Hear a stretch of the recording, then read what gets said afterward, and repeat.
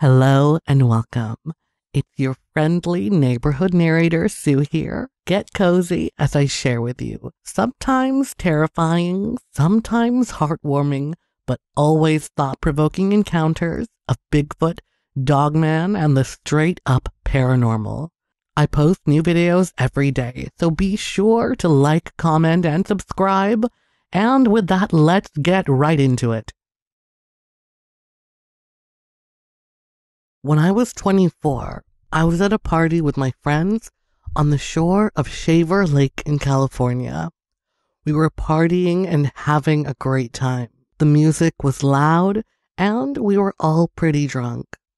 At one point, a powerful scream echoed through the area, sounding like it originated from above us. We turned and saw what looked like a large man standing on the cliff edge. Honestly, I thought it was a real giant, like you see in fantasy movies, only it was a lot creepier looking, based on its silhouette. Since the scream was so high-pitched, I initially worried that the huge man had slaughtered a woman, maybe even one of our friends, up on the cliff. But soon we watched the giant's jaw open wide, and another one of those horrendous screams came out. It didn't move for a few seconds after that. I sensed it was waiting and observing our next move. But it wasn't long before it picked up a large tree branch and hurled it onto the ground, crushing our fold-out tables containing various drinks and snacks.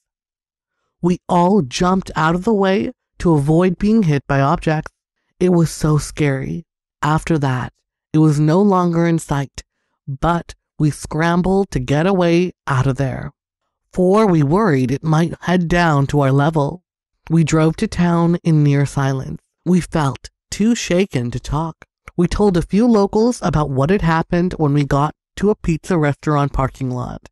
That was when we learned that the area had many reported Sasquatch sightings.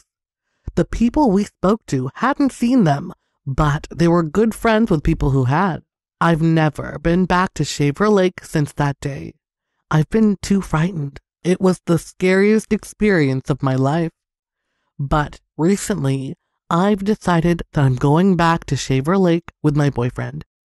I want him to accompany me to where I saw the Sasquatch. I'm going to force myself not to be afraid. I won't let fear stop me from enjoying a place I once loved dearly. Did you like that last encounter? If you did, be sure to hit that like button. Okay, on to the next one. I had never wanted to tell my story publicly before because I was always afraid I would be mocked, called a liar, or even worse, considered mentally unstable. However, very recently, I was searching online for similar experiences, which I've been trying to find since this happened to me and a friend of mine back in 1983, and finally found one encounter that is similar to the one I had in a few ways.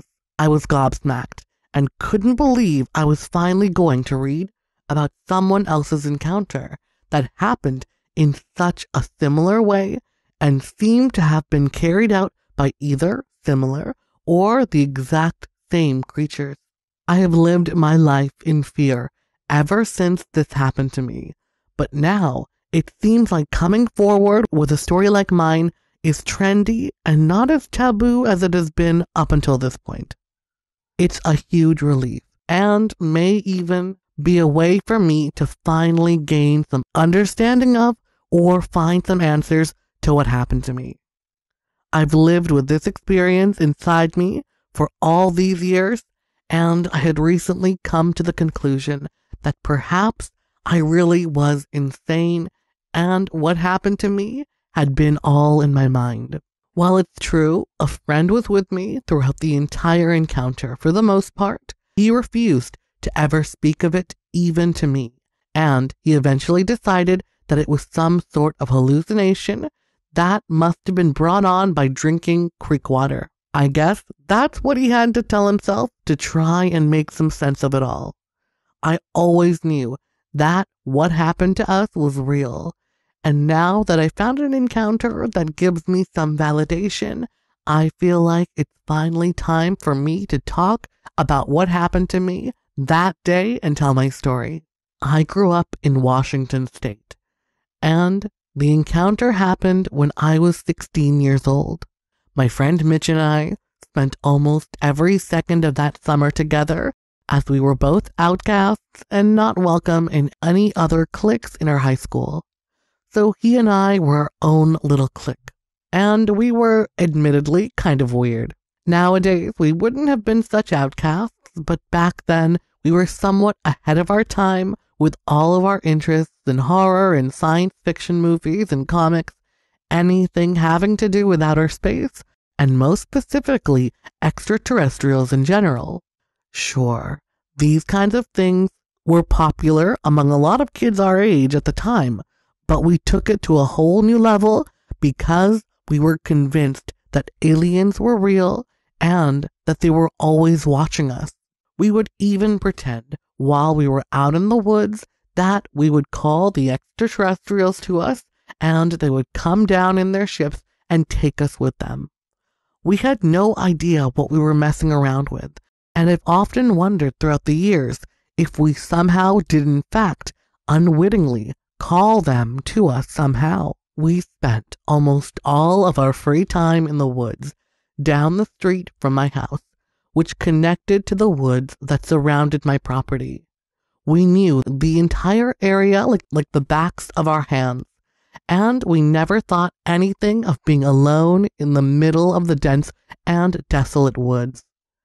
Our parents didn't think anything was wrong with it either, and assumed he and I were just going through some sort of strange phase as boys do.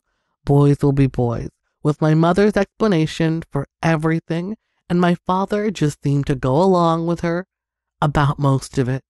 One day in the middle of summer, Mitch was spending yet another night at my house, and we had easily convinced my parents to let us camp out in the backyard. We had initially tried to get them to allow us to go a little further into the woods and set up camp, but they wouldn't budge. The backyard to my house was the best we were going to get, and so we took it. We waited until it was almost nightfall to set up our small tent and built a little fire. My mother packed us snacks, and we brought along flashlights and comic books about superheroes and extraterrestrials. It was going to be a fun night, and it was something we did every so often, so we weren't frightened at all when we were out there. We stayed up until about 1 a.m. and just hung out.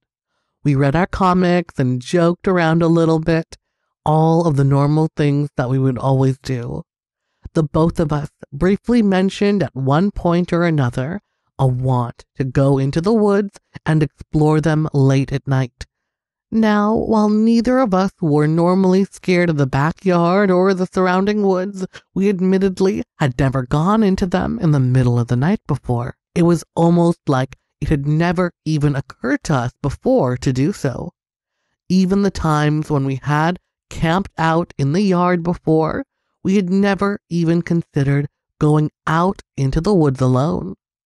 Initially, we dismissed this notion, though we were able to fall asleep quickly when we were finally tired enough to do so. It was around 2 a.m.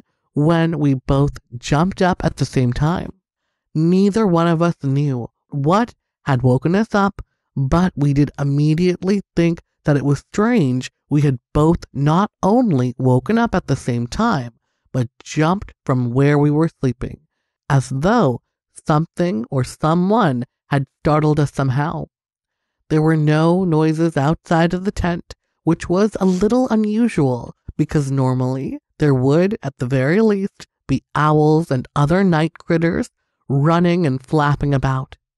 Not this time, though. Despite being a cool night, it also seemed as though the wind had stopped blowing altogether as well. It was eerie, and the two of us were both immediately hyper-aware. We got out of the tent just to check and make sure that there wasn't any sort of dangerous predator anywhere in the backyard or near our tent. We both had medium-sized flashlights with fresh batteries, and we didn't see anything right away. One of us, and I can't remember which one, looked up and saw that there was a giant light beaming down from the sky, seemingly coming from out of nowhere, and shining down onto something that looked to be about half a mile or so into the woods from where we were in my backyard. It was the strangest thing, but we had seen similar things many times in our comic books, and at first we were excited with the idea that perhaps a real-life extraterrestrial craft was nearby. We stupidly but excitedly decided immediately to go and try to find the spot where the light was beaming onto. This was a foolish decision, I know, and I honestly still wonder if we were compelled or something, because we didn't even give a second thought to the warnings we had received from my parents earlier in the night about the trouble we would be in should we decide to leave the tent and go into the woods. We took off, running into the woods, in case my parents were to see us somehow and try to stop us. They were surely sleeping by that time of the night, but we wanted to be sure. It's like we absolutely had to get to that light. Once we reached the woods, we slowed down a bit and tried to follow the trails as best as we could in order to find the craft and shining light beam that was coming from it. Understand, we didn't see any craft in the sky, but we were assuming that was where the beam was emanating from. I honestly don't think we actually thought that it was going to end up being a real UFO, but we were hopeful and young, and we just wanted to have a little fun with it.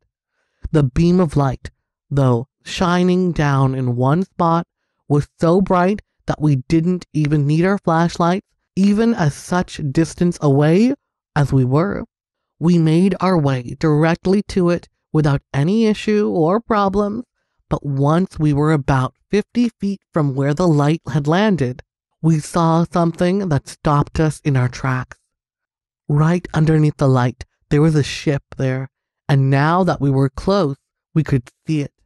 But looking back, I believed it was cloaked. However, it seems we had gotten close enough that we could finally see it. It was saucer-shaped and huge. It was about the size of an average American football field and looked like it had windows all around it. It was just hovering there, not making any noise, and right below it were three creatures. At first, we could only see these things from the back, and they seemed to be trying to lift some sort of large boulder into the light beam. Mitch and I both gasped when we saw them, and they must have heard us, because they immediately stopped whatever it was they were doing and turned around. As they did so, they let go of the boulder, and it hovered there in midair and was then quickly sucked up into the ship.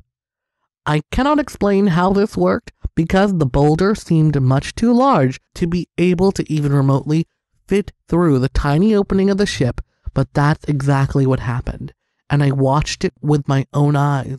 The beings were a whole other story. They were pointing what looked like ray guns we always saw in our comic books and the science fiction movies we watched, and they had them aimed right at us. We could see little orange dots on our chest where the weapons were pointed. We froze, put our hands in the air, and dropped our flashlights in the process. The beings were approximately 2 feet tall and had what looked like antennae on their heads. However, it wasn't really like it was their heads, or at least I don't know if it was or not, because it looked like they had on some sort of strange suits. It was the weirdest thing, and I don't understand it, but they looked like they had on a homemade costume of what someone would have thought a robot looked like back then. I often wonder if they were projecting themselves to look like something we were familiar with. Anyway, at first they just stared at us, but then Mitch spoke. He said what we thought you were supposed to say to aliens when you meet them, and that was, "We come in peace." This seemed to throw these beings into an absolute frenzy. They started all blabbering to one another in a language I had never heard before, and they were wildly running around, hands and arms flailing in the air. It was somewhat comical, and it would have made me laugh had it been something I saw on television or in one of my comics. However, this was really happening, and Mitch and I were scared senseless. Mitch and I just watched this, and we stood there totally frozen, and with our hands in the air for a good 3 minutes before we put them down and started to think about how we were going to get out of there. Neither one of us said a word, but we both knew what the other guy was thinking. It was like they had read our minds or something, because as soon as we thought to run, the beings suddenly stopped the craziness and blubbering. They all turned to us again. Then they started running towards us. We turned and started running back to my house, and we both had every intention of going directly inside and locking the doors once we had done so. They were making weird noises and ran abnormally slowly, even for how small they were. At least that's what I remember thinking at the time. Then the unthinkable happened. I turned to make sure my best friend was still behind me, and that's right when I got blasted with one of the ray guns. I don't know what happened next. I completely blacked out, and when I woke up, I was back inside of the tent, and it was daylight outside. Both my watch and Mitch's watch stopped at 3:17 in the morning, and neither would ever work again. I asked Mitch what the heck had happened, and when he didn't respond right away, I felt stupid and thought it had all been a bad dream. I felt burning in the center of my back, though, and asked him to take a look at it. He seemed stunned and kind of like he was in shock, but he slowly turned and looked at my back. There was a large burn there, and that's when we both knew we hadn't been having the same dreams or sharing some sort of hallucination, but that what had happened really did, and we were terrified. I started asking questions, and he and I realized we had both witnessed the exact same thing. The only difference is, he said that once I was zapped with a ray gun or whatever it actually was that I was shot with, I still don't know. I disappeared. Then he felt as though he were falling, and we woke up back in the tent, and there we sat.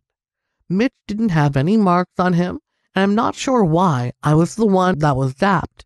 Maybe it's because I looked back and he didn't dare. He was behind me though, so he really had no reason to look behind him.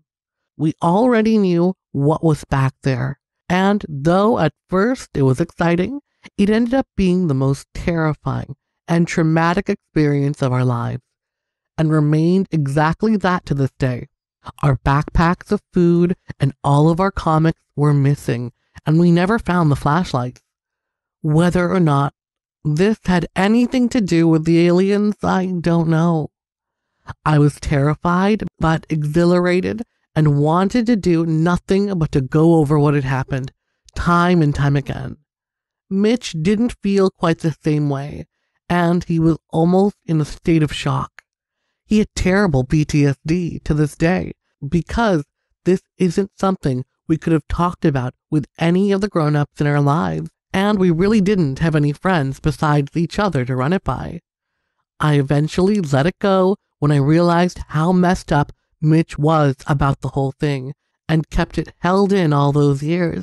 Of course, I've done as much research as possible, even back when all I had to work with was the local library, but like I mentioned in the beginning, it wasn't until about a month ago that I came across someone who was also zapped by one of these guns, and it's been reported that he disappeared and then reappeared in a different spot in the same area, in front of several witnesses, and with no recollection at all as to what actually happened to him or where he went when he seemingly just ceased to exist after being blasted. That encounter opened up a whole new world for me. I haven't had any other experiences with the extraterrestrial that I can remember, but ever since that night, so long ago, I have constant nightmares about being stalked through the woods or experimented on by the exact same beings.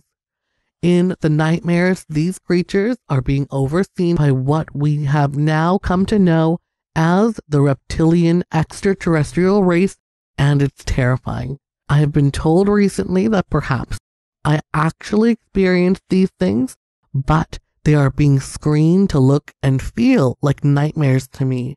Maybe that's the truth, and it all began that night out in the woods. The nightmares always take place in the middle of the night in the woods surrounding the house I live in now.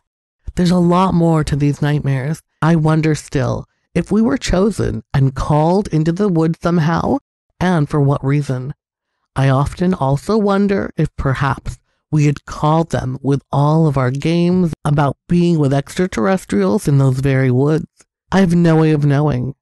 A friend of mine put me in touch with someone who is well known and world renowned for these types of hypnotic regressions, and I will definitely let you know what I uncover about it once I go through with it. It's a big step because there's a huge chance that so much more happened that we can't remember.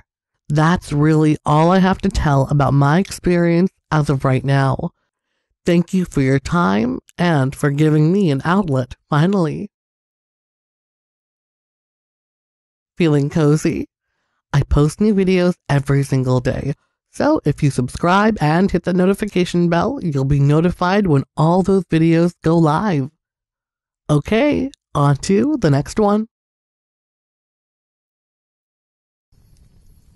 4 friends saw and heard an 8-foot-tall creature plow through the trees while they were out fishing. This was on the north side of Lake Ray Robert in Cook County. The boys had camped by the lake, and at 1:30 a.m., they decided to go fishing. About 1 mile from their campsite, they had felt they were being watched. At first, they thought it was kids or a ranger. When they called out, no one answered. They got back to their truck at a dead run, and then noticed trees moving behind them. They got the maglite out and saw the tall grass that was pushed down like a deer had bedded there. They then heard a loud, unnatural scream. They turned the light and saw a shape plowing through the trees. The boys all left the area in a hurry. The next night, they were back with more guns and shotguns as well as a spotlight. At the same time as the night before, the scream occurred. It was further away, and then there was another scream only a few feet away.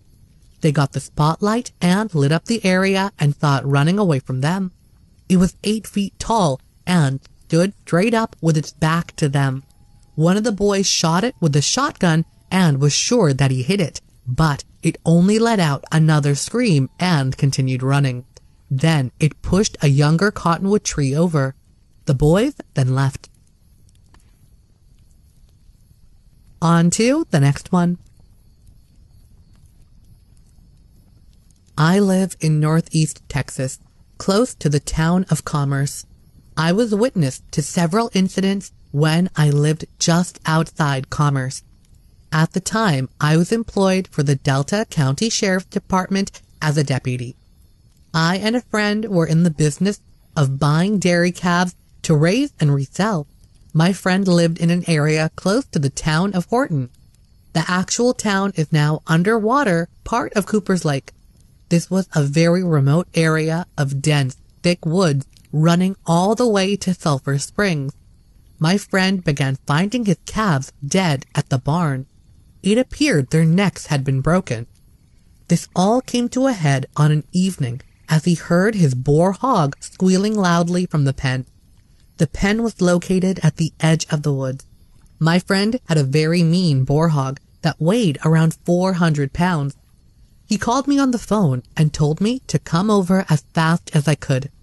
When I arrived, he was almost in shock and told me that he went and grabbed his rifle and went to the barn. He said that he saw a tall, hairy creature lifting this boar hog over the pallet fence. My friend fired a shot at it and it dropped the hog and ran off. My father and I went to the pen and found a set of tracks. These resembled a very large human foot in the dirt. My father, a retired Dallas police officer, contacted my friend's neighbor. The neighbor was also a retired police officer and professor at Northeast Texas Community College. He came and called a couple of his students, and plaster casts were made of the print. Several pictures were taken of the cast, and one was even printed in a local newspaper.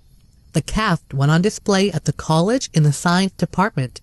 As we were talking with my friend's neighbor, he advised that he oversaw a cabin across from him bordering my friend's land way back in the woods. The owner had said that strange things were happening at this place. We saw that the tracks went due east toward this other piece of property. We went to the cabin and saw several more of the footprints going in a circle around the cabin. Over time, we saw and measured 2 other sets of tracks. The only size I remember was 12 inches. The other tracks were bigger than the set we cast.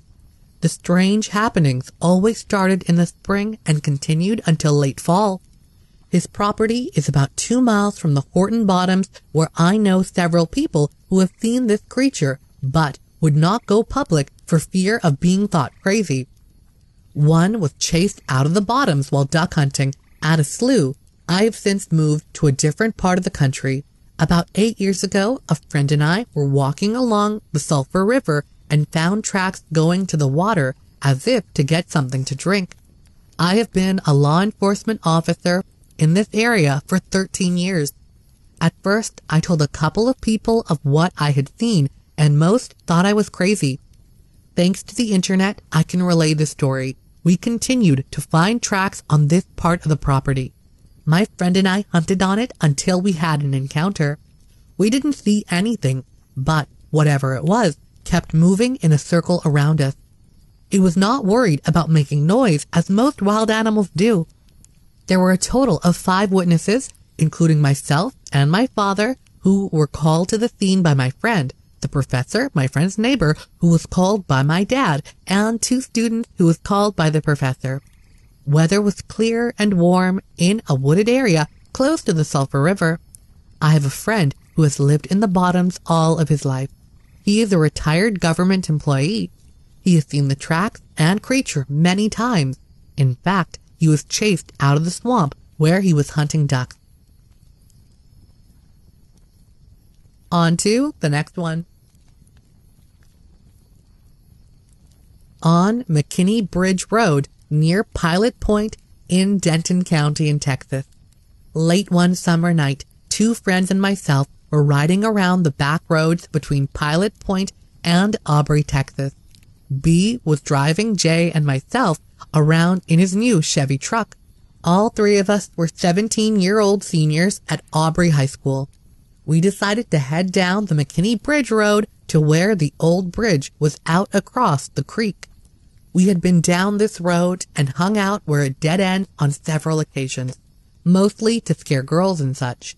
This night, we stopped just to relieve ourselves, and we were just plain bored.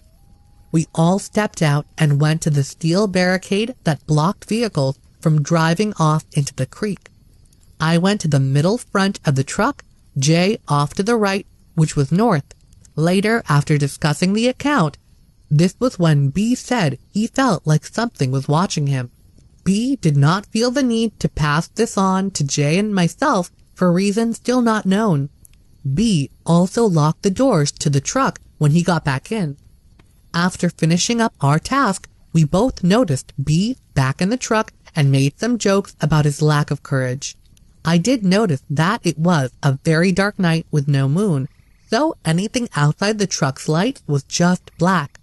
Jay and myself started loudly making jungle noises as they echoed down to the creek bottom. It was at this point I suddenly had this overwhelming feeling that something was watching me, and it was close. I didn't want to seem panicked after just getting through making fun of B, but I wanted back in the truck right then and there.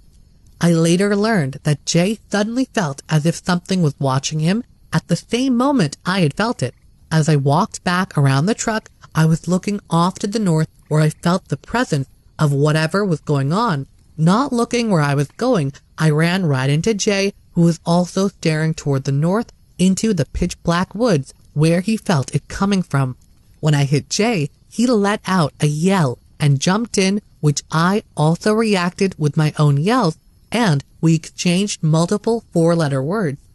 After a few seconds, we started laughing and trying to catch our breath. At this moment, we both heard what I describe as a low growl-like sound that ended in an oomph-like sound. We both stopped, and I got out. Did you hear that? When it let out a loud, screeching roar that turned to a low roar. To this, Jay and myself panicked and made for the truck. The truck doors, however, were still locked by our friend B, who was just sitting there looking at us with wide-eyed fear on his face as we screamed like little girls trying to get the darn door open. The truck had manual locks, so apparently leaning over and letting us in was too much to ask.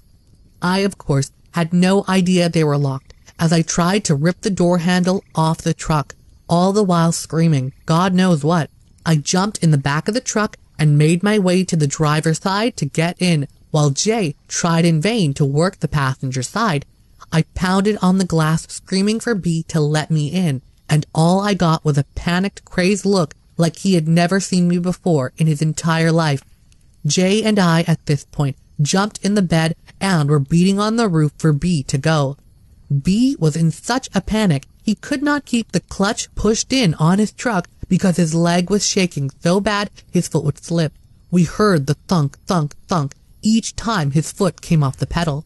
He finally got the truck started, and we exited the area at a very high rate of speed. We told the story to several people, who, if they didn't dismiss it right off, played it off as we heard a coyote or a raccoon, and we just got scared. One of our football coaches insisted it was a cougar. He told us they make a sound like a woman screaming. That's what we heard.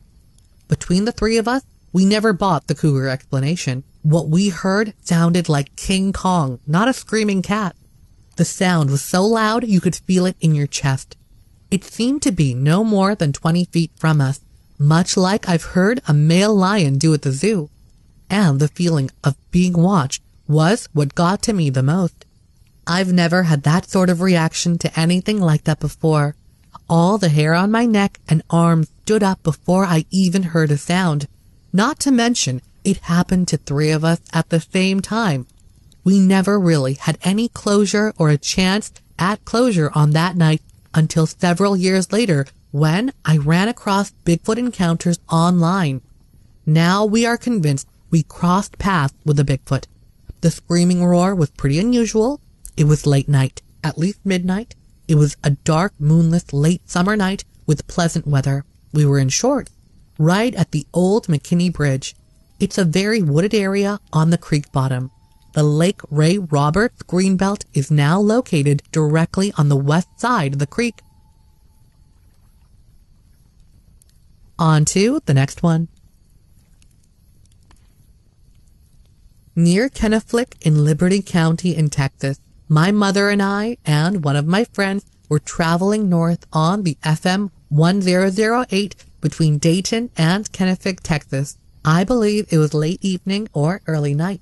All three of us watched a very tall creature completely covered with hair from head to toe standing at the side of the road and disappear into the woods. All three of us saw the same thing. It was clear, late evening with mixed woods. On to the next one. This happened when I was about 16 years old. I was growing up in Indiana in a house right off the edge of the woods. While playing fetch outside with my dog, I threw the ball further than I meant to, and it went close to the wood line. My dog went running for it, but stopped suddenly and ran home faster than I ever saw him run before, and without a single bark or any other sound coming from him. No matter what, he wouldn't come back when I called him. I never saw him do that before, so I ran after him to check up on him. He went ahead of me and hid himself in the house before I could catch up with him. When I finally found him, there was nothing wrong with him, as far as I could tell. He wouldn't make any noise and just kept quiet where he was hiding. I couldn't figure out why he was so scared. Since he wouldn't come out anymore, we had to stop playing fetch. Even as a kid, I didn't like losing things, so I went back out to where I threw the ball to get it back. After I found it and picked it up, not too far from me, there were some noises, like something was moving through the bushes and on the forest floor debris. I looked over in time to see a giant creature with lots of shaggy-looking brown hair all over, walking away and going further into the woods. I had no idea it was even there. I never had the chance to see it from the front or see its face, so I couldn't be completely sure of what it was. What I did see was that it walked on 2 legs and was very large. It moved very fast through the woods and was gone in seconds. On to the next one. Travis is an avid Bigfoot hunter. He loves to go looking and listening in the woods. He made 3 trips into the same area near Redfish Lake, once in August and twice in September, and had some amazing experiences each time. The first trip in the hills, he was hiking with his wife Becky, his little brother Brad, and his older brother Steve, as well as his son and daughter. He was trying a little tree knocking a branch against another branch to see if he could receive a response from Bigfoot. He didn't hear or see anything. On the way out of the woods, there was a large tree ripped out and left along the trail. You could see that the tree had grown out of the side of a hill. The roots were twisted out, not cut, and it had previously grown at an angle. It was lying in the trail, and it definitely wasn't there when we went up the mountain. The next day, they hiked up to Lake Kramer, knowing it was their last day there. As he hiked with his wife, Travis noticed a beautiful area of the trail and thought to himself, if he were a Bigfoot, that is exactly where he would go. So he left the trail and climbed down the hill. Looking back on this now, I think it was an incredibly stupid thing to do. If I had been hurt, it would have been difficult, if not impossible, to get me out of there. He said while hiking down the mountain, he heard an enormous crash that sounded as though it had been made on purpose. There was no residual echo or any indication about what made the noise or where it had come from. He knew he needed to get going and get off the mountain. So he set his camera on his shoulder and filmed the area around him as they walked out. Later, he had a friend take the film apart frame by frame, and as he looked at the frames one by one, he could clearly see a Bigfoot moving slowly to remain out of his sight. He was hooked. He convinced his wife to hike up Redfish Lake with him one more time to see if he could find tracks or any signs of the Bigfoot. They were about 3/4 of the way up the mountain when they heard a boulder crashing down the mountain. At least it was something that sounded like a boulder coming down the mountain. My wife was pretty spooked. I'm praying to see a Bigfoot, and she is praying we won't see one. Eventually, his wife convinced him that they needed to go down the mountain. He reluctantly agreed. He wanted to have one last look at the area off the trail he previously hiked, so he left his pack with his wife and hiked down the hill. The last time Terry was able to go to the mountains before the snow came, he could only convince his brother-in-law to go with him. The trip was fairly uneventful, but they did find some large rocks that had been hefted out of the ground. They were big enough that there was no way a man could have lifted them. Further along the trail, coming down, he found another full-grown tree that had been taken out of the ground completely, roots and all, and leaned across the same trail they had just traveled up not more than 20 minutes prior. That was pretty amazing. The tree still had moist dirt on the roots. Travis still loves to go hiking, and Redfish Lake is still a favorite destination, but it's becoming harder to find people who will go up with him. They are more than a little concerned that if they run into a Bigfoot, Travis will want to meet him personally. On to the next one. Ryder was camping at a family reunion. He woke up in the middle of the night and could smell something horrible. His first concern was for the children that were camping in a smaller tent outside his bigger tent. He figured his dog would have barked a warning or something, but the dogs weren't even disturbed. He couldn't find his flashlight, so he got the camp stove going, a wood-burning unit inside the tent. As soon as the logs started burning, the Bigfoot and the smells were gone. "It's pretty up there," Ryder said. "There is a lot of water and trees. It is beautiful. You come out of that canyon, and it opens up into the desert. I imagine it was a nice place for them up there." On to the next one. Ryder and a friend were elk hunting above McKay at a camp called Loristica near Pass Creek, and had been there for 6 days without seeing anyone else. In the middle of the night, about 4 or 4:30 the second night, they awoke to a distinct smell, a very bad smell, like something musky or dead, only 3 times worse. When we would move, the smell would leave. 20 geodes, silverware, and a pocket knife went missing off their table at night. His friend kept blaming him for the gear disappearing, but Ryder knew he hadn't taken it. There were 2 bucks hanging in the tree, but they weren't disturbed. A group of guys on horseback carrying CB radios rode past Ryder and his friend. He heard them say they saw something that looked like a bear, but they weren't going to shoot it. They weren't sure what it was, but they were telling each other to be careful. The third incident occurred after 2 nights of smell, so Ryder and his friend were already on the alert. On to the next one. The Lamb family was having their annual camping trip up Sawmill Canyon, which is about 40 minutes west of Howe. It was later in the evening when the family was cooking their supper over an open fire. The children were running around and playing. Everything seemed fine until the hot dogs started disappearing faster than they should have. My son was 5 and my nephew was 2. They were playing and the adults were cooking. I noticed all the hot dogs had disappeared. I asked my son if he knew what happened to them.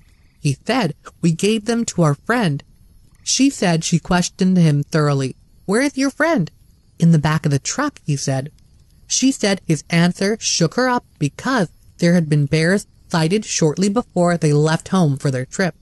Several of the adults in the party went to check the back of the pickup the boys pointed out, but all they found was an area where the dust had been wiped clean in the back. We looked around with flashlights, but didn't see anything. That area has a lot of trees, and it felt a little weird out there, like someone was watching us. She said they went back near the fire and questioned her son some more, asking him what he had been doing with the hot dogs and whether he was scared. He said it had hands. He didn't put the hot dog in its mouth, he gave it to its hands. He said they were pretending that they were running a restaurant feeding their customers. It didn't scare them at all. They were having fun with a friend. Later that night, when everyone went to bed, there were several disturbances. They knew then the Bigfoot hadn't really left the area. We knew something climbed into the pickup truck because the hitch would screech.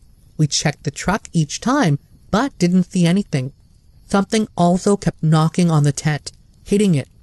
You could hear it shuffling around outside.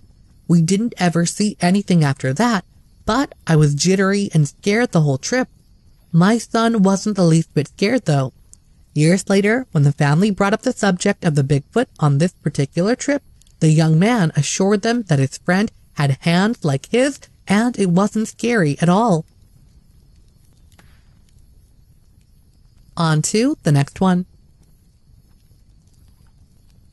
Near Minerva in Carroll, Columbiana, and Stark counties, the family and friends of Miss Evelyn Clayton were out on the front porch when they heard noises coming from the direction of the old chicken coop just to the right of the house. They then saw 2 pairs of yellow eyes that seemed to be reflecting the porch light. Scott Patterson went up to his car and turned the headlights on to get a better look. The eyes belonged to 2 cougar-type felines. Then the group saw what appeared to be a large, bipedal, hairy creature step in front of the cat as if to protect them. The creature then proceeded to lurch toward the Pattersons' car. The witness fled to the house and called the sheriff, and while they were waiting for the deputies, the humanoid appeared at the kitchen window. Patterson then pointed a .22 caliber pistol at it, while Evelyn loaded a .22 caliber rifle. They decided they would not shoot it unless the creature made any advances toward them. It suddenly left without harming anyone. There was a strong stench resembling ammonia sulfur which remained in the area long after the creature was gone. On to the next one. Near Germantown, Ohio. There were weird things that happened in our area while growing up. There were some footprints, but I'm sure they were made by a guy from a neighboring farm. There had been a lot of talk previously to this about strange things going on in the area.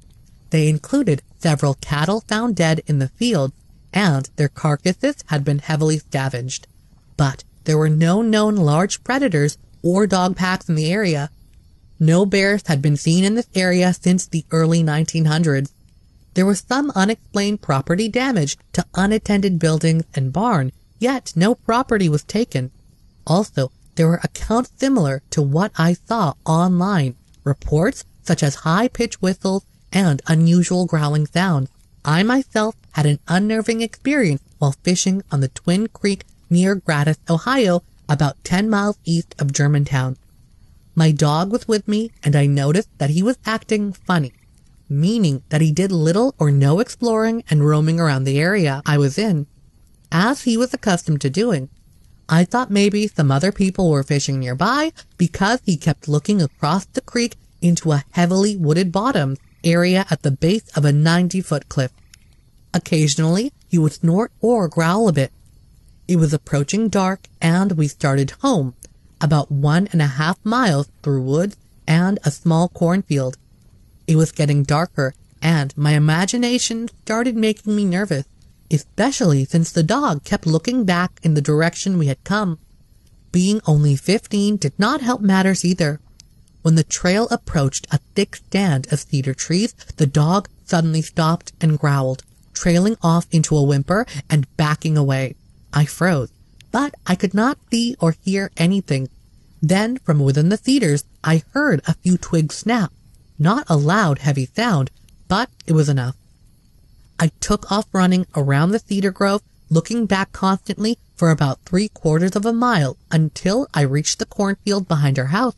The dog stayed right with me the whole way. I never saw anything, but I don't know. That recollection never ceases to remind me how scared I was. Anyway, I don't know if this helps. I thought you might be interested.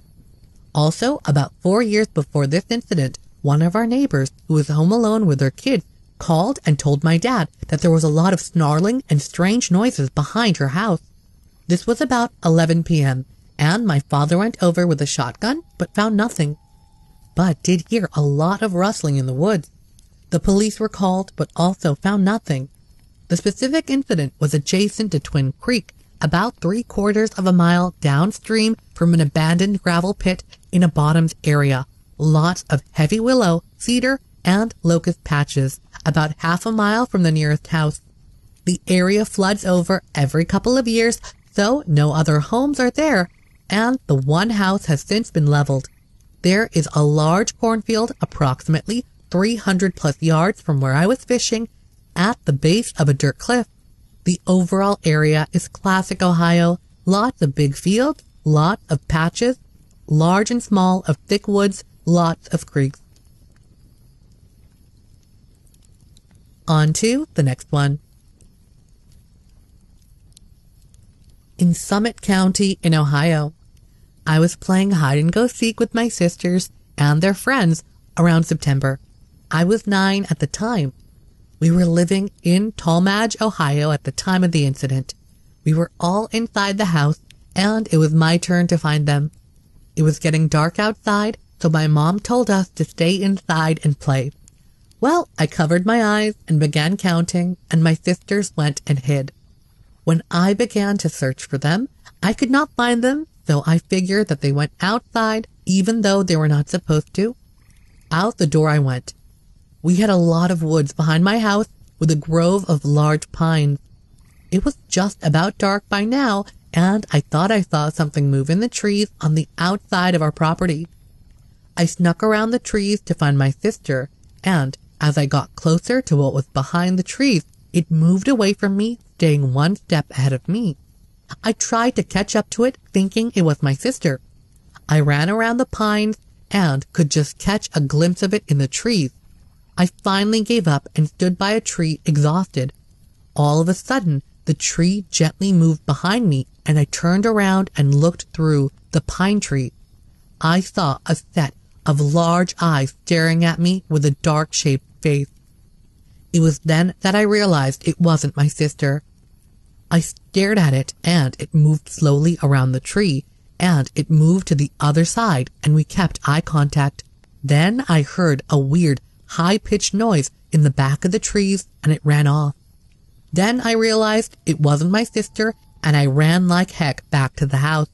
When I got inside, all my sisters and friends were there, and they said they never left the house and hid with my mom in her room. She said they were there the whole time.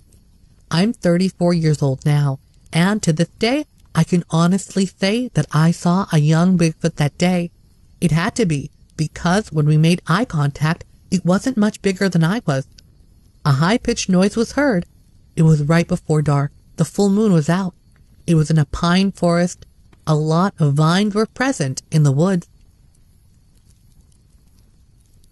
On to the next one. Penobscot Primary Tribal Range is the state of Maine.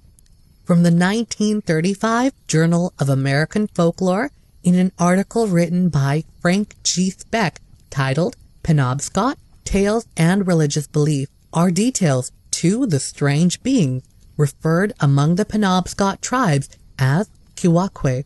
As he goes on to note in the article, the occasion was opportune because there were then a score or more of aged First Nations whose lifespan reached back to the days when European influence had not deeply affected their economic life. The railroad had not yet spread to the network of highways across the old hunting grounds of the tribe. The northern forests had not been wasted and burned in the frenzied process of exploitation for lumber and pulp. From the first story in the article, actually titled Supernatural Creatures and Phenomena of the Wilderness, the author notes descriptions of Kiwakwe going about in the woods is one of a race of horrid cannibal giants who wander through the forest solitude. We learn from the tales they are male and female. A curious story brought forth by the author in the article from Penobscot Storytelling relates the following details of Kiwakwe. A man and his wife and a little girl were living far from other people in the woods. They heard someone coming. Suddenly, a noise was heard in the smoke hole of the wigwam, and, looking up, they saw a Kiwakwe peering down. This seems to be a similar observation to what the Coeur d'Alene tribe in Idaho say about giants who would occasionally peer down through a teepee smoke hole from time to time.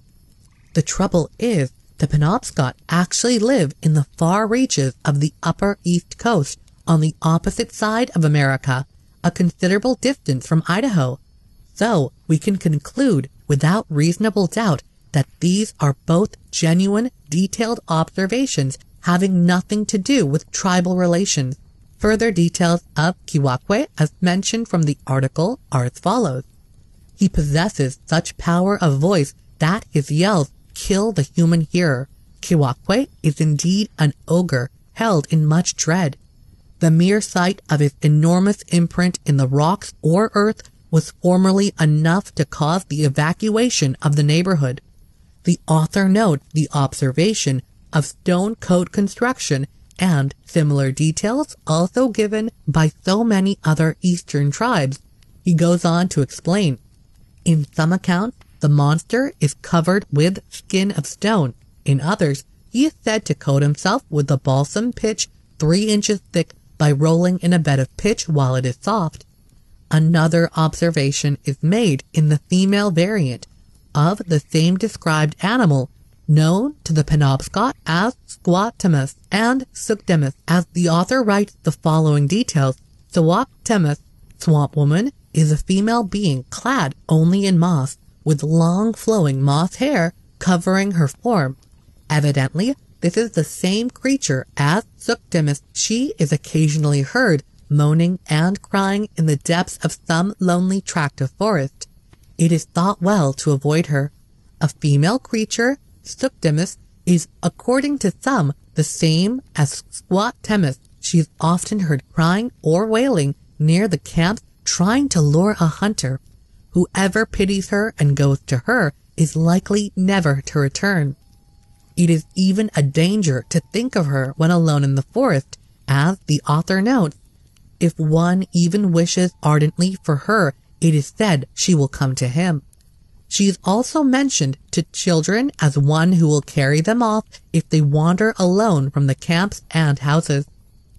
Of spirit and demon places named, the author writes, the old Penobscot had a superstition against ascending to the top of Mount Katahdin before so many spirits lived there capable of inflicting harm.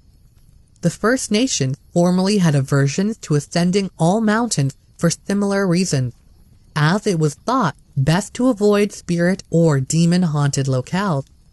The author writes of Penobscot beliefs and rituals relative to certain spirits believed to haunt the spring, as is also noted from the text. Springs are likewise haunted by particular local spirits, for which reason it was formerly the rule, and still is with some, to make an offering of tobacco when drinking at a remote spring in the woods.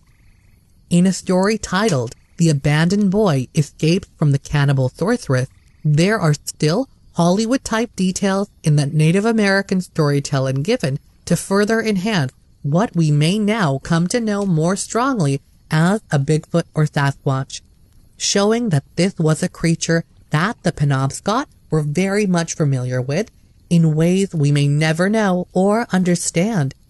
They didn't mind showing us the way they had felt about what we can only assume was the creature's repulsive nature.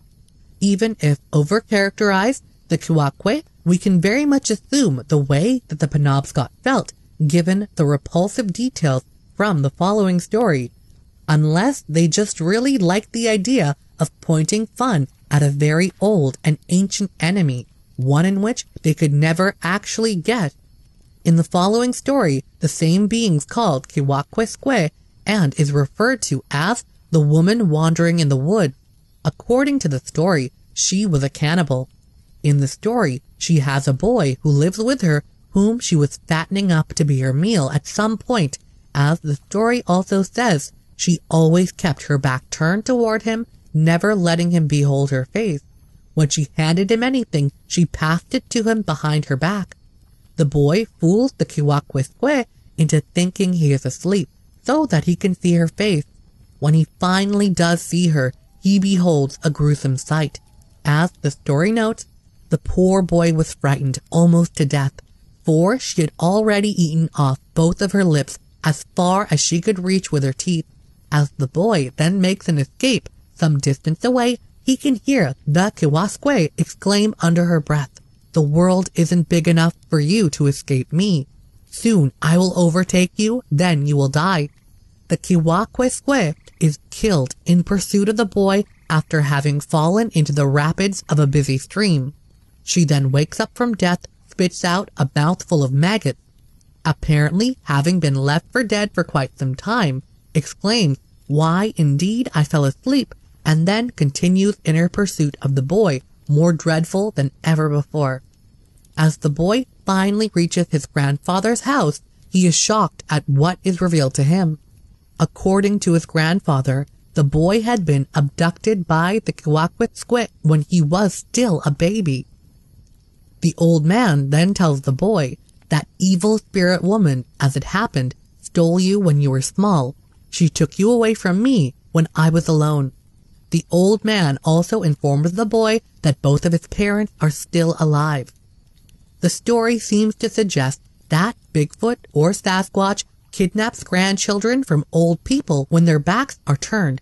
Incidentally, a number of very real missing person cases in books such as Missing 411, Western United States and Canada, and Missing 411, Eastern United States by David Paulides seems to indicate a similar pattern of infants and very young children going missing while in the company of their grandparents when being in or very close to secluded forest areas. In another story of the same article titled Kiwakwe, the Cannibal Giant, it is written of Kiwakwe. He roams the forest seeking people to devour. He is covered with a shell through which no bullet or arrow can go. He covered himself by rolling about in balsam pitch until he had a coating 3 inches thick.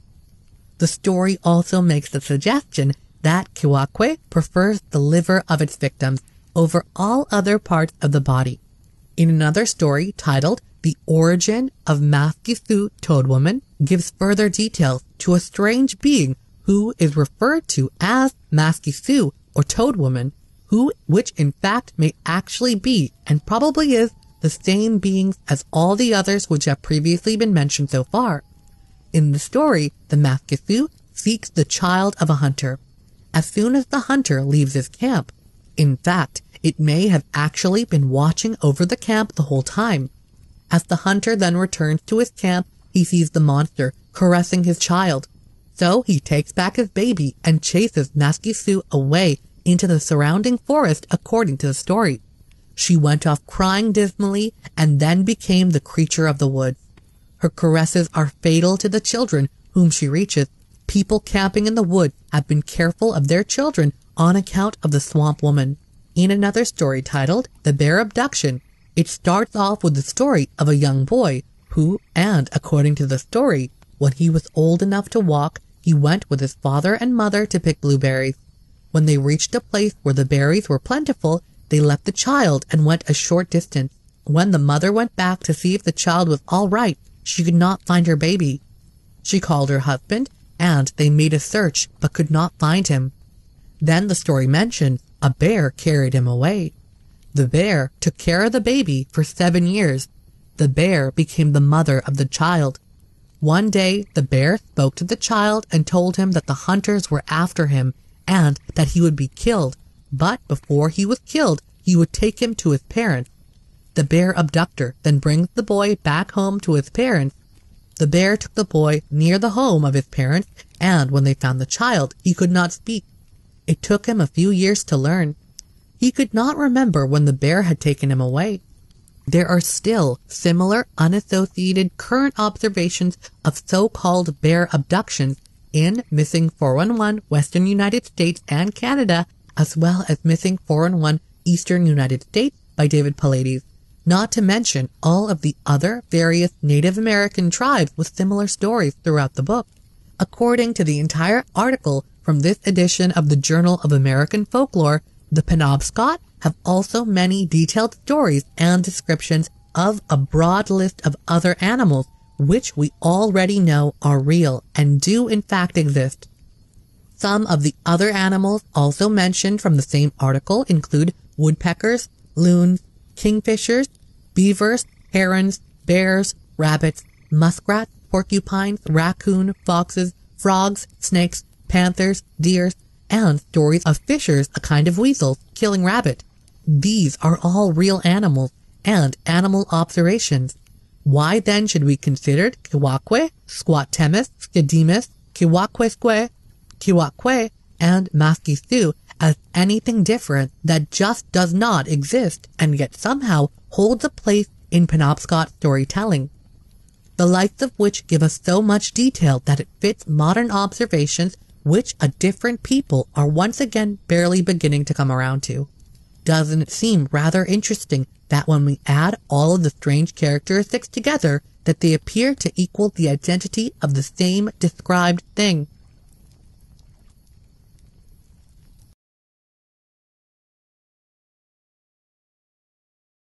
I hope you enjoyed those encounters, and if you did, be sure to hit that like button, leave a comment, and subscribe.